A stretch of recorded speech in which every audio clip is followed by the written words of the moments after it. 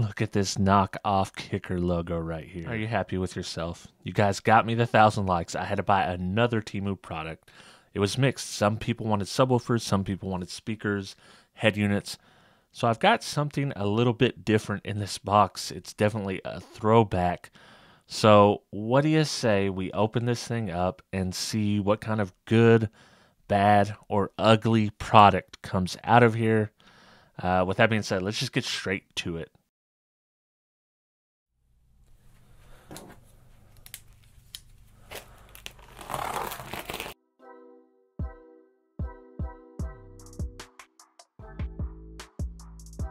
There it is, car subwoofer. Form impedance, 91 dB sensitive. That's pretty good. Frequency response, 50 hertz to 20 kilohertz. That lets you know something's up. This isn't a regular car subwoofer.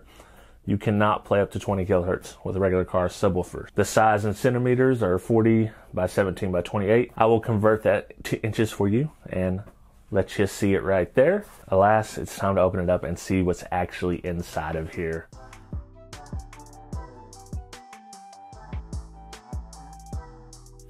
Behold the Temu subwoofer with a tweeter, a straight up knockoff kicker logo. What I couldn't tell in the pictures for the description, this looked like a second tweeter here.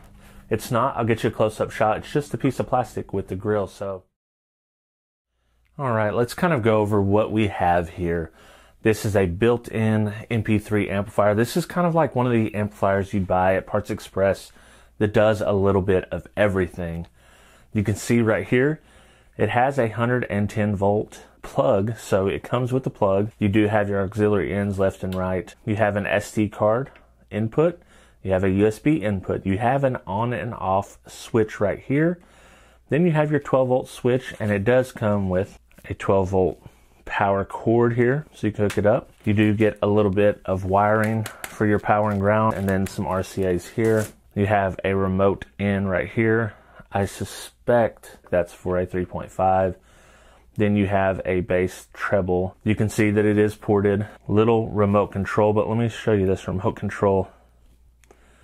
This thing is like the chintziest of chintzies. It is what it is. I definitely am sad that I spent 80 bucks on this, but I did it for you guys, so let's hook it up.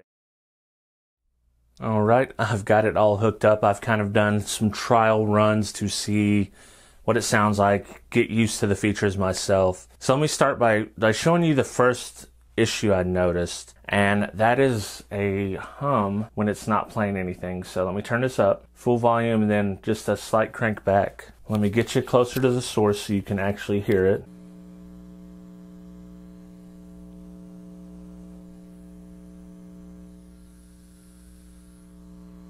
You should have been able to hear that slight hum. It's not noticeable unless you turn it up pretty, if you have it at a pretty high volume.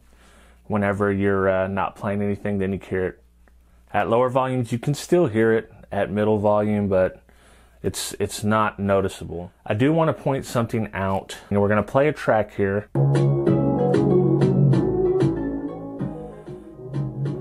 Okay, so you should be able to hear that. Now when I adjust the bass and treble, watch this, at higher volumes, if you touch this bass knob, you can have the bass go all the way out. And I'll try to get a demonstration of that at higher volumes so you can hear it.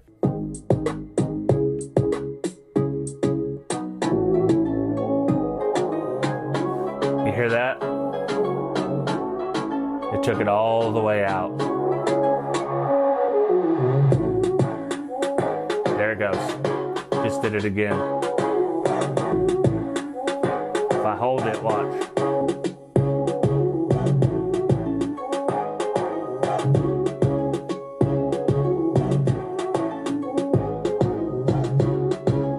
So that's one of the issues that I noticed while playing with it. All right, now we're gonna do an amp dyno of the little built-in amp. Just gonna do the 4-ohm test. That should suffice. I don't know what it's rated. I don't think doing the 8-ohm test would show us much more, but we are using the plug power. So we have the 120 volt. I don't expect a lot. I expect about head unit level of power. We're full tilt. and we have 10 watts at 4 ohms. So let me go ahead and pause. Okay, let's try on the real-time power mode and see what it looks like. 10 watts, 9 watts. This should be pink noise. 6 watts. All right, we get 11 watts at 4 ohms that way. It is pretty much exactly like we expected. Head unit power actually a little less. It is a 10 watt monoblock amp. So I have not found a way to cycle through all the modes without using this remote. One thing with this remote, it will not work from here. You have to be directly pointed at this to make it work. Line in, FM tuner. The Bluetooth device is ready to pair. All right, we're gonna pair this up here. Bluetooth device, let me find it on my phone here. The Bluetooth device is connected successfully. All right, now let's try a track really quick. All right, that works. Let me go ahead and pause it. Music. That is the modes that it comes with. So you do get Bluetooth, you get FM tuner, 3 forms of line in. You can do an SD card, a USB. I think we're on to going ahead and doing a few sound demos so you guys can hear.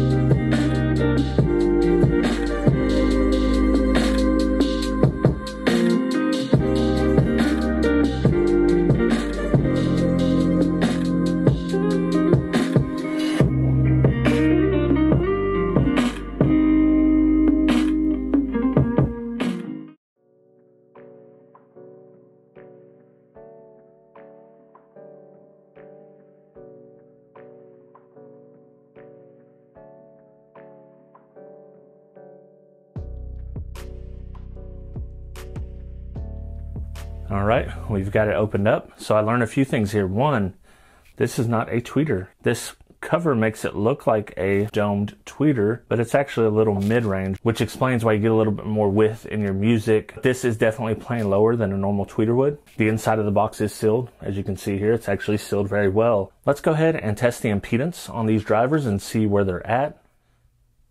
4.5 ohms, and we're, 4 ohms, 3.9 ohms exactly on the mid-range. Overall, it's kind of what I expected it to be. Nothing too crazy. The setup looks like a full-range signal through the woofer, then jumping over to the mid-range where you have a capacitor right here, and then this plays till its natural roll-off. All right, final thoughts. What I think about this Temu subwoofer.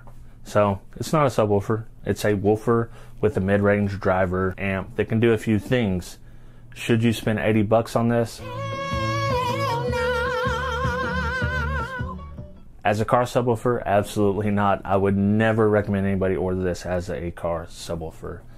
Now, I think there's one instance where this might be worthwhile.